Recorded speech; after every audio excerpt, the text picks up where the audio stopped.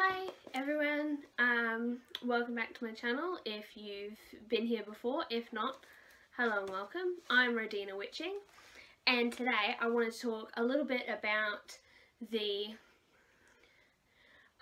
process of telling friends and family that you're a witch or pagan, or if you're only very just starting out, how to approach the topic to people that you're living with at the time, and you're wanting to let them know what you're doing, what you're starting to study. So this is commonly termed the broom closet in witchy communities. I don't really like that term because it's very similar to the LGBT community. They're coming out of the closet and expressing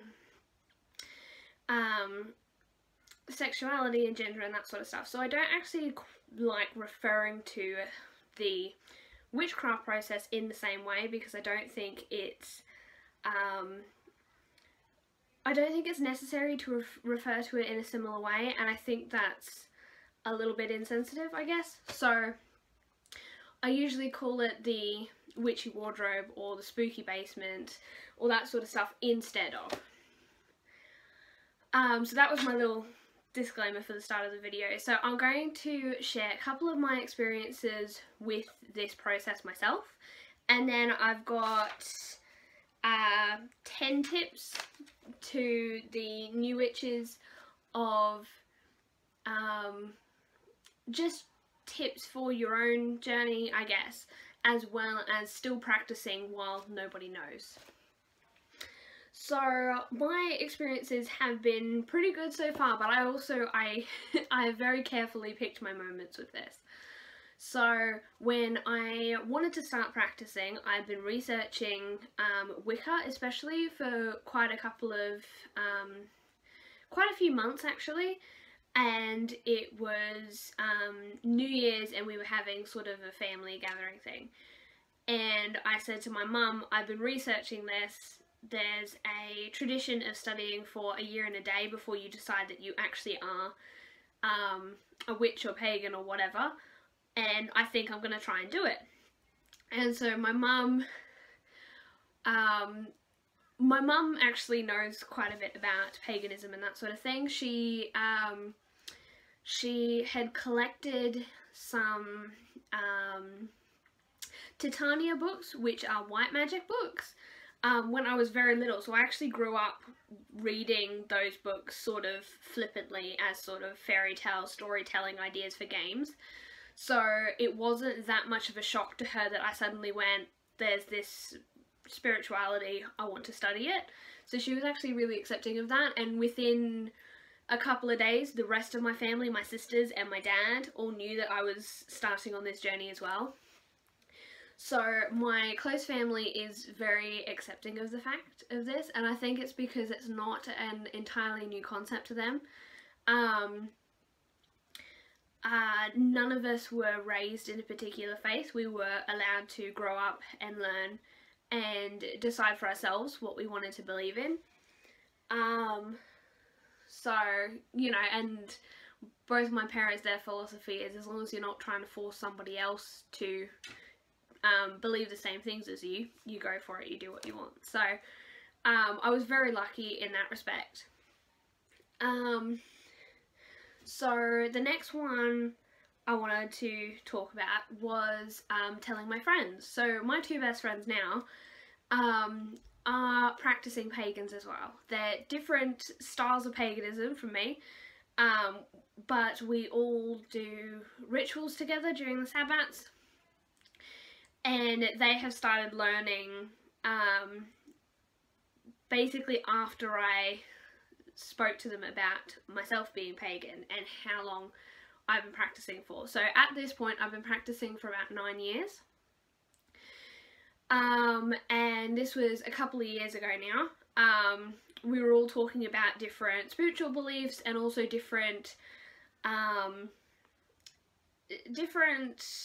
I guess paranormal experiences with ghosts and that sort of thing. And one of them joked that her dad had referred to me and my family as druids, and we had a little bit of a laugh about that. And I then went, well, actually, I am actually pagan. And that is something that I have stuck true to, is basically I don't tell people that I am pagan or I am a witch or I do certain things like tarot or crystals or that sort of stuff. I don't tell people outright. I don't deny any of those things, and I wait until someone asks me explicitly. So that is something that I have very much stuck true to, is just, you know, had discussions with people about different things. I've never said, you know, I've never outright said, oh yes, well, I'm pagan and this, and this. You know, I've never done that. But whenever someone has asked, you know, what is your religion, or are you interested in this, I have been quite forward and quite truthful about it, and went, oh yes, well, this is what I do, this is what I consider myself as, and, you know, leave the discussion open for questions to be answered and that sort of thing. So telling them about my experiences with it and my practice was it was a lot of fun. It was a bit nerve-wracking at the time, but I had already known from previous conversations with them that they were open to that sort of thinking anyway. I very much take note of when conversations about history or culture or that sort of thing come up.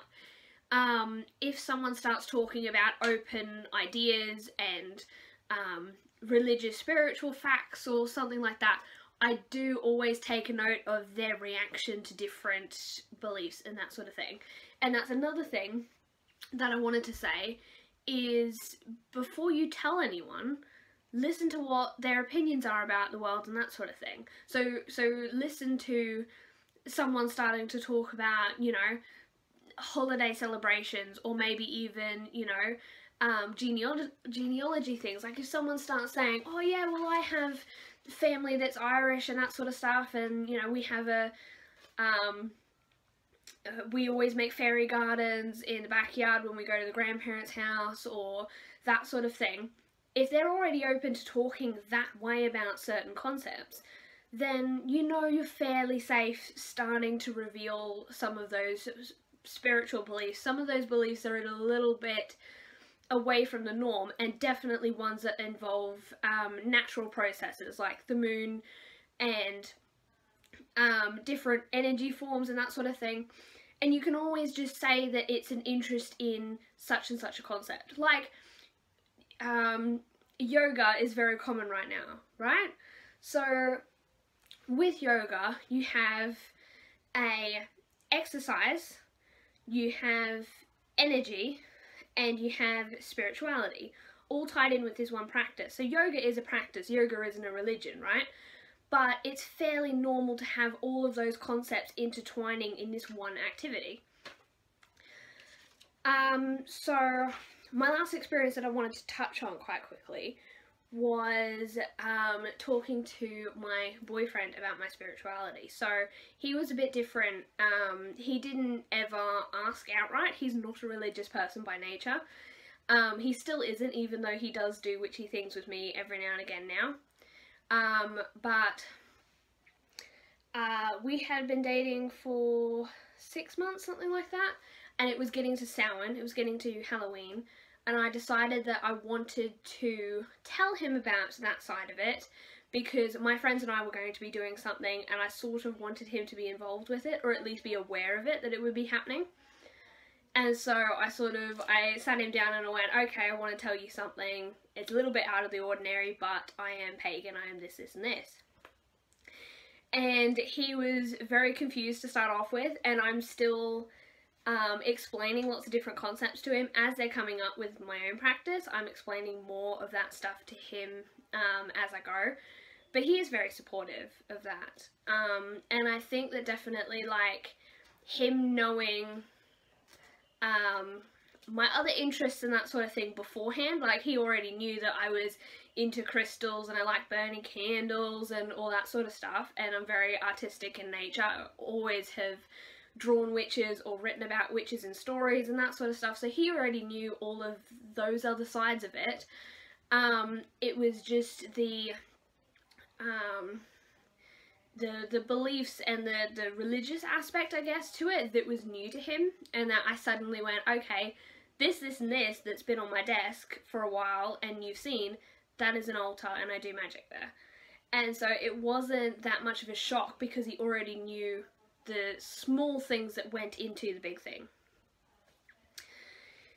And he has been doing spells with me occasionally, and a lot of things that tie into like mundane tasks, like cleaning up. If I'm doing like a witchy thing to do with cleaning up, he will help me with that, which is quite nice. And he understands that it's important to me, and if it's important to me, then he's going to respect it and he's going to ask questions when he's confused and that sort of thing. So that's really nice and really helpful and supportive, and that's really good. So now I'm going to do my 10 tips for new witches, people that want to be, to start telling other people that they're a witch, or for people that can't tell people a witch for whatever reason. So these are all tips that go with different things like that. So the first one is, you never have to tell anyone if you don't want to. So if you find this very secretive and very personal and you don't want anyone getting into your business with this, you have no obligation to tell anybody ever, even on your deathbed, that you're pagan or you're a witch or you believe a certain thing, right? Just because a lot of people find that they have to tell people doesn't mean you have to. You never have to tell anyone if you don't want to. Number 2 is, be careful revealing spiritual beliefs to friends at school and co-workers. So I say this in hindsight, I guess, because I am at university now. I'm not at a normal school that I go to every day, and my work means I don't really have co-workers, but I do have, it's more of a client-based work that I'm doing at the moment. So with friends at school, definitely you need to know that A, they're going to be accepting of that fact, and B, they're not going to tell everybody in school, and they're not going to tell teachers especially. So if you like me, are going to a Catholic school or went to a Catholic school, if you told the wrong person, it could go to the principal and you could get expelled from the school just for that. You know, I know, not my school particularly, but some of the schools in my area, I know that if you are caught reading Harry Potter at that school, you can get a detention, you can get the book taken off of you, and that sort of thing. So it can be that extreme. So definitely be careful of who you tell at school, co-workers especially as well. Be careful who you tell when you're at work, because you don't want to get penalised or laid off at work just because you told this one person that, you know, you're into crystals, or you went and had a tarot reading with somebody, or that sort of thing, right? The place I worked before this job that I currently have was a coffee shop, and actually some of my co-workers there were pagan of an inclination as well. There was at least 2 or 3 that did have a similar spiritual structure, or had practiced one of the practices that I'm into as well. I know even my boss had had tarot readings done for her before, and she had quite druid ancestry as well. So none of that was really a problem, but I never revealed all of my spirituality, if that makes sense. So tip number 3 is, tools don't make the witch, but you don't have to master magic without them. So you will see everywhere, every post for beginner witches or baby witches, you do not need tools. But you don't have to be a master of a grounding technique before you ever use any tools, if that makes sense. So you don't have to buy a $50 wand, right? But if you find a stick out in, you know, the backyard, at your local gardens, even on the beach, piece of driftwood, you don't have to not use that in favour of using your intention. Because if that helps you visualise what you're meant to be doing, if that helps you get into a certain mood where you feel more witchy, then it's helpful, right?